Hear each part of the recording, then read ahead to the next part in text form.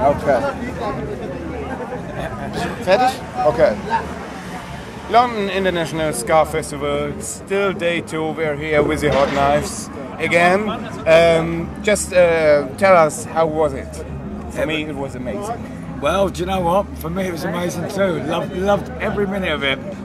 It was the original lineup. Right.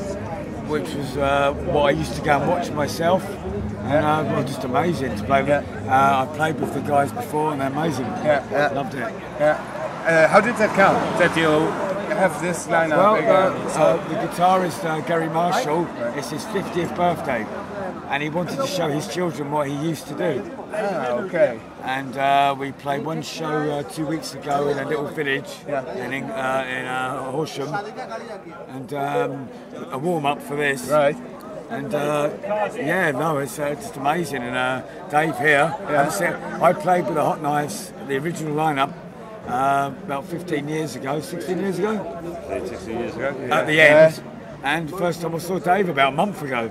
Oh really? Really? First time I've seen him in 15 years. So how was it for you to play again with the Hotknives? It was good, you know what I mean? We all go back a long way, you know, it's sort of down in Brighton and and you're happy that Mark and the other guys kept the Hotknives going? Yeah, of course. Yeah, so, well, do you know what? I'm what we say the Euro version of the Hotknives. We only kept going what was the foundation. And the foundations were the way things are, live and skanking, because every song on both those albums were fantastic. And that's really what happened. I used to watch Hotknives. You know? You watch Hotknives, and really, even for these shows, I'd like to just watched, but I got reeled in. And that's cool. But it's the only event tonight that this lineup. Well, or has it a chance that we see the Hotknives? Maybe. I don't know. It's all out of our hands. I think probably in the future, I reckon there'll be a few more shows, but it will be pick and choose and do the good ones. Like this venue tonight, fantastic venue and a great sound, and it has to be the right time. The last time we interviewed you in Skegness, you told us something about these problems with the technique and everything, but the sound was very, very good tonight, wasn't it? Yeah, no, it's amazing, but the venue and the PA, every band sounds wonderful tonight. Cool. No, it sounds great. There are a lot of Germans, I have a lot of German friends here, and from Sweden. I've met a lot of friends tonight here. I've seen, it's been fantastic. Okay, and it was a great show. One of the best I ever seen of the Hotknives, and I've seen you. You can't beat the original Hotknives. Even though I've done 3 albums since, you can't beat the originals. And also you didn't. The originals. All the songs were fantastic songs. All the songs tonight were the old songs, and they're all classic songs. And the Hotknives should have been bigger than they are, but they're not. Right. But they're a part of the history. But I think there are some few people in the audience who were sad. Why? Because you didn't.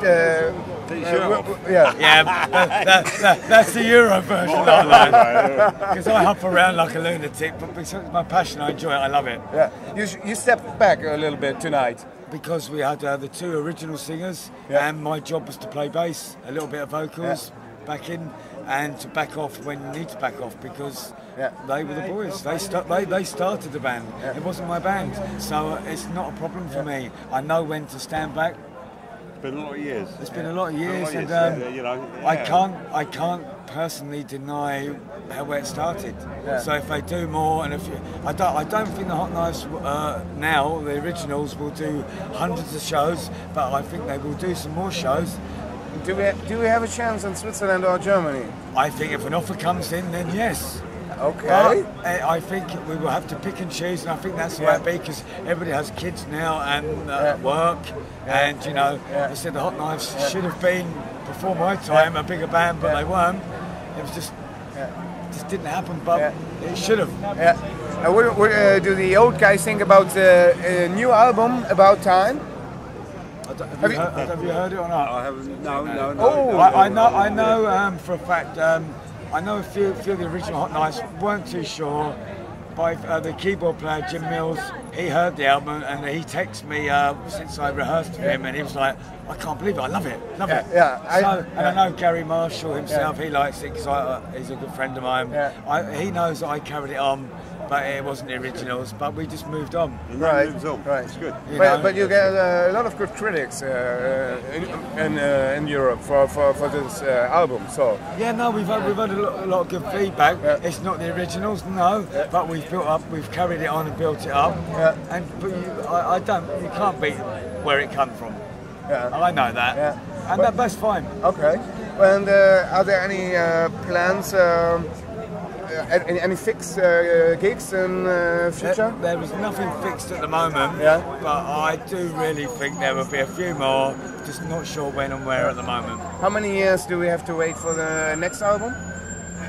Well, the original. Well, I don't know. I'm satisfied with you when you get out. I think it's possible that Gary Marshall, one of the original singers, he's got a lot of songs. He's come along for rehearsals recently, and he has started bursting into a song, and he's just he's very talented. It's melodic always, and I'm like that. Where on earth did this come from?